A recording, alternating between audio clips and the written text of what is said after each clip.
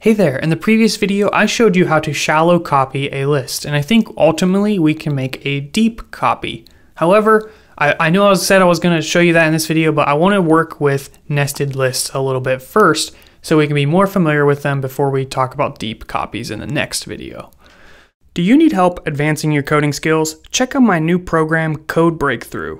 Code Breakthrough offers hands-on learning with Python and data structures, algorithms, and interview challenges. With a supportive community and regular new content, Code Breakthrough will help you get hired or advance your career. For a limited time launch special, use the link in the description to get 20% off your subscription. See you there! So a nested list is just when you have a list inside of a list. So in this situation, we have a list that says Amazon Prime and Netflix. So if you want to grab that list, consider it to be one element within this bigger list. So it's going to be index 2 because we have 0, 1, and then 2. So if you want me to prove that, all you would do is say print and then pass in my favorite things and then square brackets index 2. And when we do this, we actually get a list returned.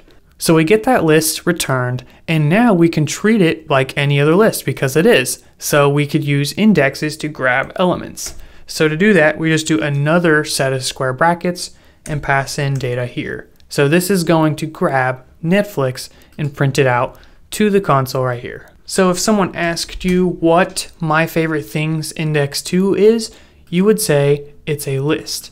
If people instead asked you what index 2, index 1 is, you would say it's a string, in this case Netflix. This is important to understand because we can actually have several layers deep of lists, and it's very dynamic. You don't have to have it in a perfect 2D structure or anything like that. So we can actually go in here and we can make Netflix its own list, and maybe we could add some other streaming services in here. So we'll put a comma and throw in Hulu.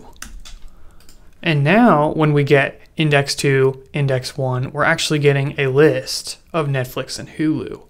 If you wanted to grab this string, you would just pass in another square, index 0.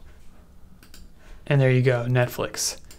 Now keep in mind, anytime you're working with a list, there are different functions you can use with it. So for example, let me back up one index here and work with that nested list of Netflix, Hulu. Because this is a list, we can get the length of it by passing it to the len function. And running that, we get 2.